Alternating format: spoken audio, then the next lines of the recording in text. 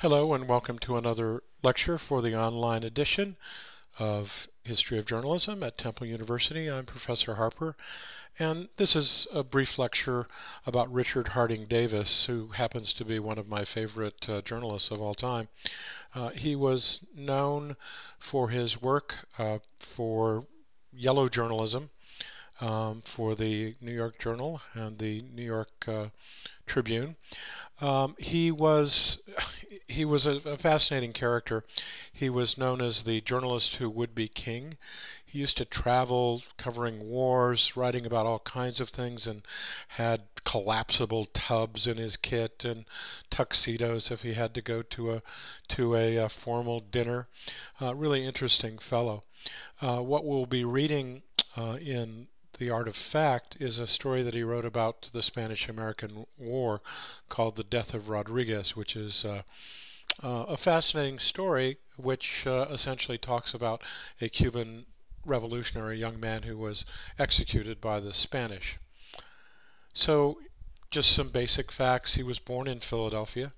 He went to Lehigh and Johns Hopkins and became a reporter in Philadelphia and then later with the New York Evening Sun. He wrote fiction, he wrote plays, he wrote, one was Gallagher and Other Stories, which was a collection of tales about a newsboy detective.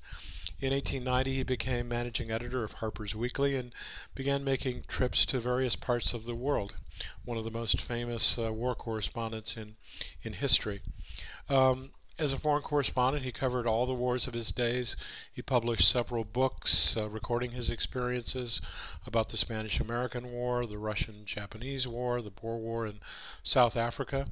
He also wrote novels, Soldiers of Fortune, The Bar Sinister about the law profession, The Dictator, Miss Civilization.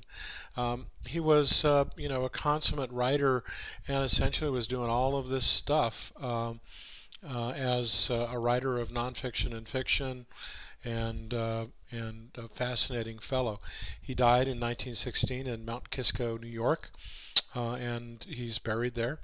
There's a small museum there. If you're ever in Mount Kisco, drop by. So, a few notes about Richard Harding Davis, the journalist who would be king. And that's what we have for today, and thanks very much. We'll see you online.